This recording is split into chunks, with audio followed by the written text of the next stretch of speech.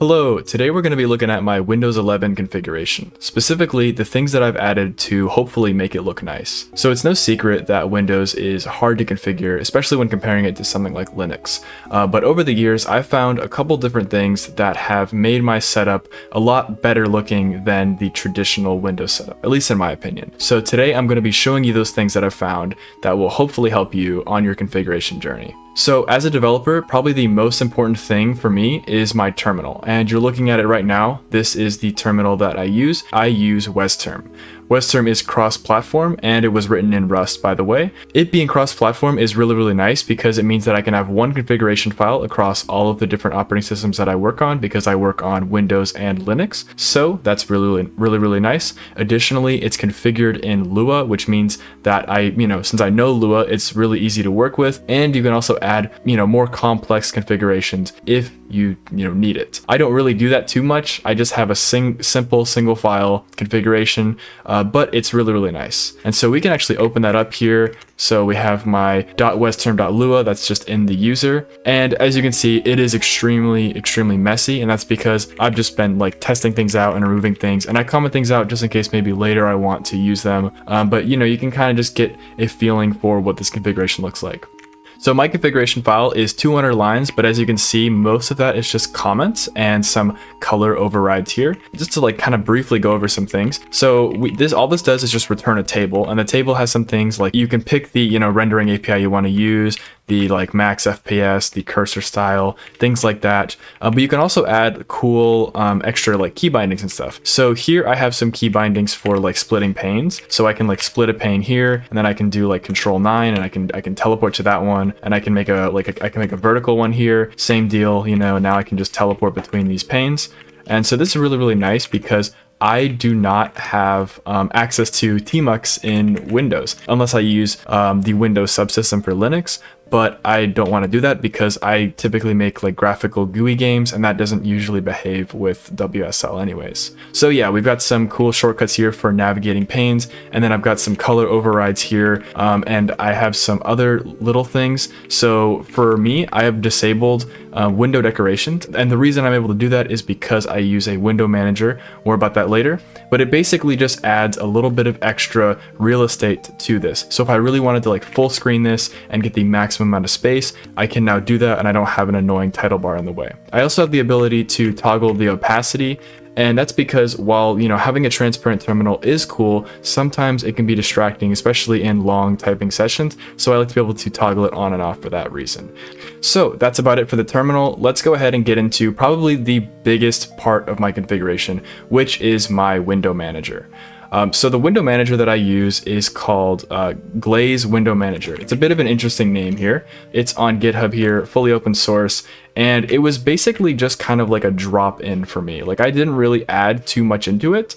I just changed the highlight color and stuff, but basically this window manager gives me cool shortcuts for, focusing and resizing windows and all that sort of stuff with, controls very similar to i3 if you've ever used it on Arch. And I really enjoy that kind of workflow because I'm a Vim user and I like to stay on the keyboard. So this has been amazing for me. There's only been a couple small things that I've changed. I've changed the color of the border, and I've changed the keys. I've moved them over from, I think it was JKL semicolon. I moved that over to HJKNL because that's what I'm used to. And so other than that, I actually haven't changed anything about that.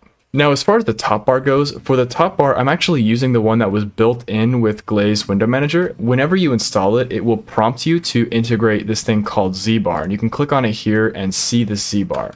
And this is basically just a little lightweight tool for creating these top bars for things. And I've basically kind of just left it as it is. The only things that I've changed is I've changed the opacity of the background, and I've changed a couple of the different highlighting colors, because originally, I think it was a bit more opaque. I didn't really want that. I want it to be very subtle. And so I have changed it to this. Now, this isn't a 100% perfect option because it's Windows. Things are buggy. For some reason, although it's called Windows, it has a hard time managing the windows on the screen. And so sometimes when I like unplug a monitor and plug it back in, all my windows will be like completely messed up. Or like if I create like a new tab, sometimes it just won't scale correctly. That time it did because I'm recording and it wants to make me seem like I'm lying. But sometimes whenever you open a window, it just like opens in a random spot or it just crashes. And sometimes the Z bar also gets kind of weird. It gets kind of cut off, but it's very, very easy to fix all that stuff. You can just restart this thing with just a simple like keyboard shortcut. So I don't really have any complaints on my end that are like terrible. That's basically the bulk of the setup here. Now, I said earlier that I prefer to have a keyboard-centric workflow because I'm a Vim user and I'd like to never use the mouse.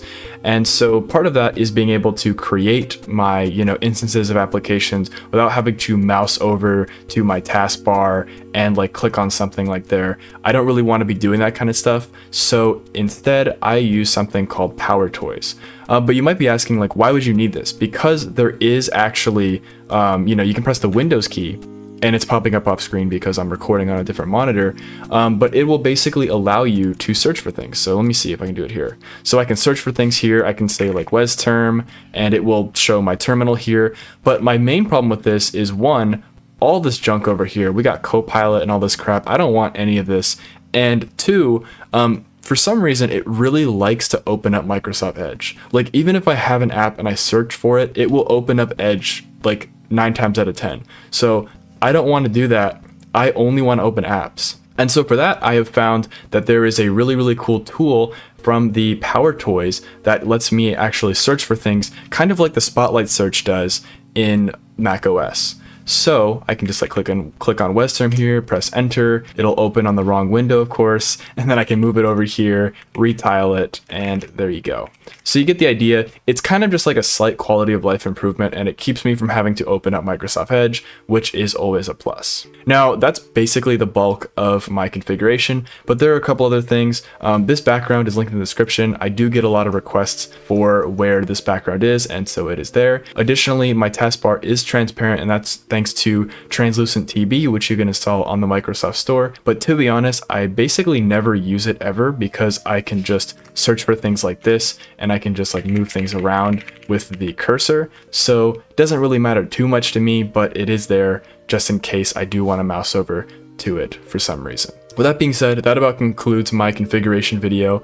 If you found this useful at all, make sure to like and subscribe. And if you are like a developer or just, someone that wants to get in the community of tech, consider joining my Discord, where I have a nice growing community of people, and it would be a great place to talk about this kind of stuff. Also, consider supporting me on Patreon so I can continue making videos like this. Thank you very much for watching. Have a good day. See ya.